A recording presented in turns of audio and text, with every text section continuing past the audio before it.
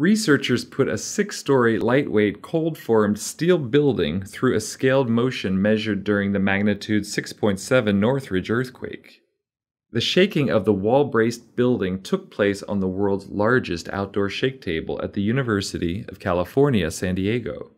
This is part of a larger project aimed at understanding how cold-formed steel frame structures withstand earthquakes and fires in order to develop ways to make buildings safer in earthquakes, fires, and other disasters.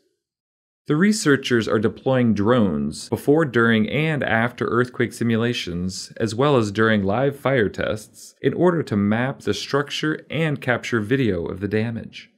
One of the big picture goals of the drone research is to develop better methods to quickly assess damage in buildings, bridges, and other infrastructure after an earthquake or other disaster.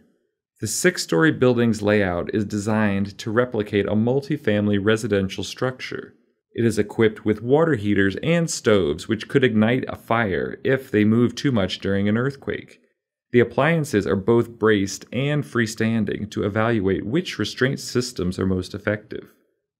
This is the tallest cold-formed steel frame structure to ever undergo tests on a shake table.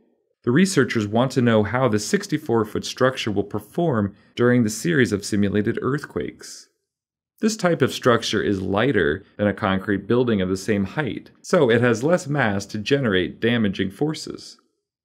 The building will undergo fire testing after the earthquake simulations.